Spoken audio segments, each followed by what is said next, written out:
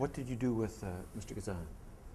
Well, if you were talking about directors, of huge directors of great talent and fame, Elia Kazan is certainly one of them.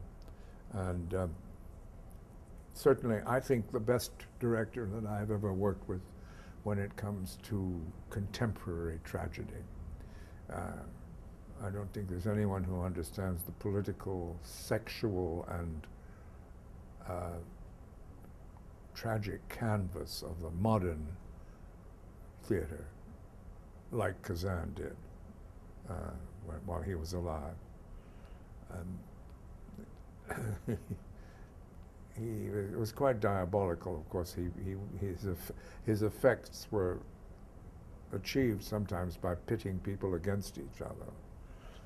As You he mean did, within a cast? as he did with Raymond Massey and James Dean in the film East of Eden. Ray Massey told me this story many times, and indeed several other people who were present. Julie Harris also told me that he was trying to get Ray to really get angry, and Ray being a very dignified actor, sort of contained, was liable not to sort of let go. And in order to get him to let go, he put him on camera, and he put James Dean off camera to play the off-camera lines, and told James Dean to just say anything that comes into your head, insult him, and Dean called him every name under the sun. You old-fashioned has-been son of a bitch, you ham. He called him everything under the sun. And dear old Ray, there were some women present, some visitors on the set, and he could stand this no longer, this sort of humiliating onrush of insults from this young whippersnapper.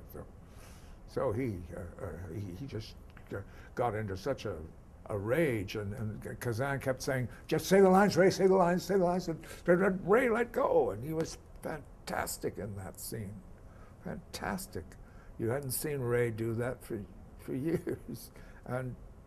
But at what price, you know? Kazan was very determined to get things out of people. I loved working with him, and he surprised the hell out of me, because of course when I worked with him I tried very hard to be as method as I could. I thought, I'll impress him and show him that I can be as methody as I can, and really kind of real, and really I'll do the pauses, and I'll do all. And I worked like crazy in one big speech, and suddenly from the back of the audience, Kazan yelled out at me, 60%, Chris, 60%.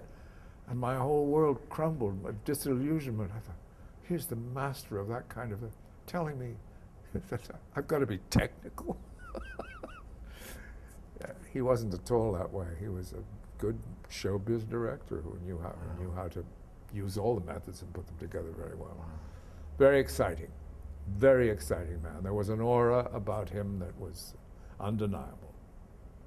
Remember him walking into rehearsal the first day, passing out cigars, huge Cubans, to the stage-hands.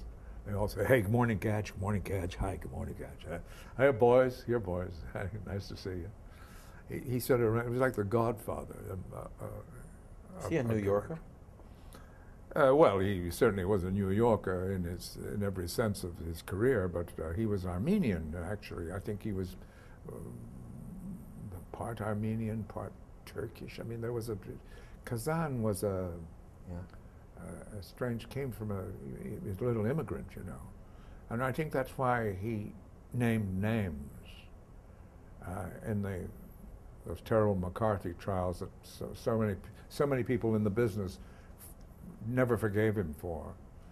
But I think it was the fear that had never left him about being accepted in a new country like America, that he had to give names in order that he could secure his position in it. Very strange, isn't it, for a man of great intelligence and great power, and to suddenly become afraid at that stage of his life.